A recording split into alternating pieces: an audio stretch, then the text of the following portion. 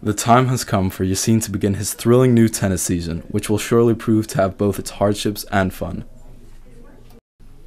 Yassine is a 15-year-old ACS student in 10th grade, and he plays at Zayed Sports City on a team of 4 people. He has been playing for the last 7 years, and has always found it to be one of his most exciting activities. So there's 2 things that I'd really like to improve on. One of them is the serve. Probably I need to get a lot more power into it and a bit less spin, and it would really help because usually when I'm serving in a game, I'm worried about losing on the first point because my serve isn't really strong and I get hard returns. And so the second thing would be volleys, as I said, and I probably want to just work on the accuracy so they can actually be effective.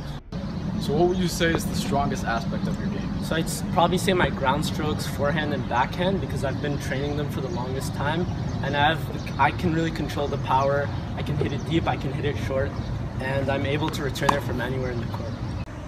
So what do you think is going to be the biggest challenge this upcoming tennis season? So I'd say it's probably my backswing, because I have a really long one that goes all the way like that, and usually when you're getting short balls, powerful serves, you want to have a quick return of serve, so you want to have a much shorter backswing, and it's really challenging to change that, so that's what I'm going to be working towards. I'm William Ascald, And I'm Yassine Mohammed, reporting for ACS Today at the American Community School in Abu Dhabi.